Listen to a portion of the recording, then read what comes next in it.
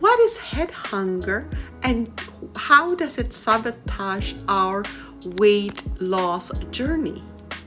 Good morning, friends. If you don't know who I am, my name is Jessica and I engage in conversations about weight loss, weight-related disease education, and how to achieve weight loss in an affordable way that honors the way we all live.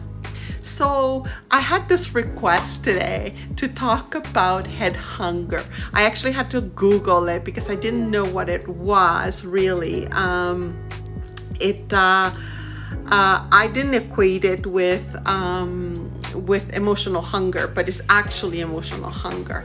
How do we troubleshoot emotional hunger? Specifically, I think there's many spheres when we're sad and we are emotional, when we're anxious and we're actually bored, right? Now, interestingly enough, I actually had an episode of an ED on Sunday. I wasn't sad. I wasn't really in a anxious position at all. What I was doing is I was researching information about my posts, and what happened is that out of boredom I was wanting to pick, and what ended up happening is I did do that. Now, when it comes to an ED, EDs don't just go away. You manage them, and you manage them more and more and more to the point where they are less and less and less. Something that I used to do once a week, now I do maybe once every 2 months, which is, I call that a win. Now, when that week happens, when I have the ED, I know that my weight either is going to be the same, or is just that I'm going to go up. But over time, the weight loss continues. So therefore, I again call that a win, or I honor that. Specifically with the ED, not necessarily the emotional eating, with the ED, I have learned to forgive myself the next day. So how do I forgive myself? I let it go. I let it go. It's in the past. There's nothing else I can do except it happened. I did it. I get in the morning. I do my workout. I eat my breakfast, my lunch, and my dinner to prevent for the next binging episode. Why? Because at that point in time, there's no way there's going to be success, meaning that I am not going to lose that weight that week. I am at that point in that week, I am just, all I'm doing is healing my relationship with food and actually not putting myself down. Does that make sense? So that's the only two things that I achieved that week. Not putting myself down and try to feed my body so it won't happen again. Now, let's remove that out of the picture and let's go into what happens with emotional eating. Emotional eating can happen if you're anxious, if you're sad, and if you're just even bored, right? So what do? Again, I did not research because I didn't have enough time, but I think I'm just putting my personal spin on how I feel about this. So with emotional eating is that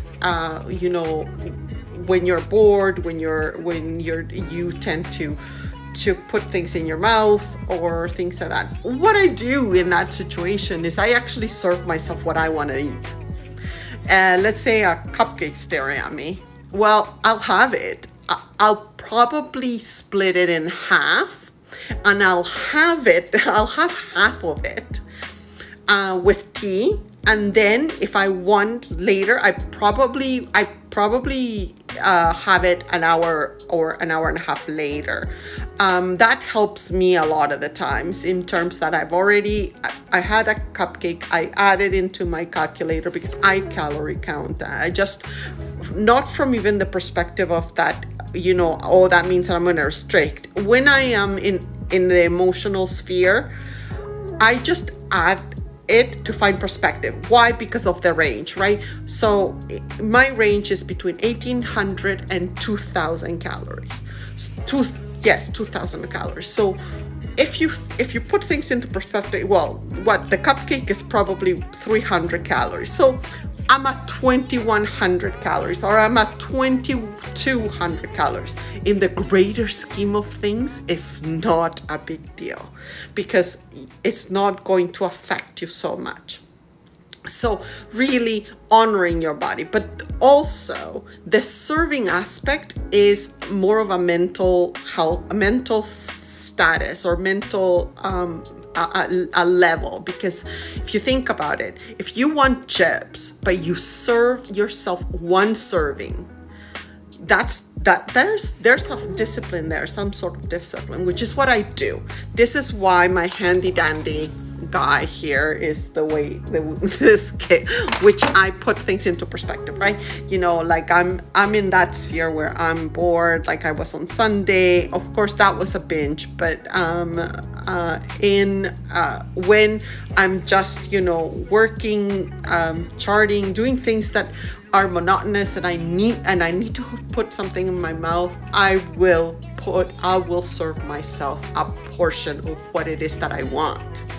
Because prior, I mean, I've been doing this for 5 years, so I've tried it all. Prior to this, I used to do this where I would want the chips, but I would have Jello. Well, that did nothing because the Jello wouldn't fit, because Jello is less calories. So then, for example, if I wanted a cookie, I would have an apple. Well, that did nothing. It literally, all it did is delay the fact that at some point I was gonna have the cookie.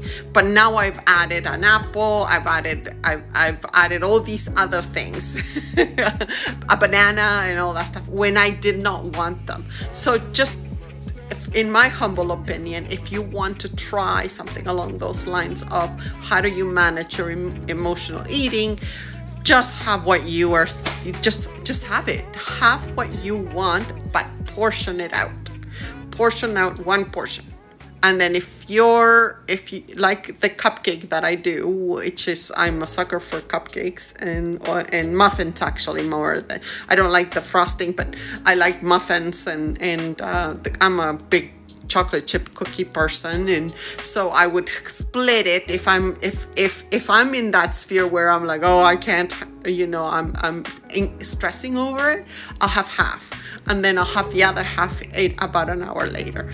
But I think that at the end of the day, if we're gonna put everything into perspective, what I do is I have tried everything. It's whatever works for you. It's whatever works in terms of what will give you that satisfaction, because nothing is a straight line. You are not all of a sudden going to get some insight into how to manage into managing emotional hunger. It will happen. What the goal is to lessen them to the point where you are saying to yourself, okay, well, you know what? It happened. I'll see you in 3 weeks type of thing. And also to reduce them to where they're manageable, right? So anyway, so to summarize, I know this is very long. If you are having an ED episode, which is different from emotional eating, ED, forgive yourself, continue, and do the best you can. For emotional eating, portion it out and just have what you are thinking about, because that's where you're gonna navigate. But say to yourself, this is enough. This is enough. Okay? All right. Have a good one.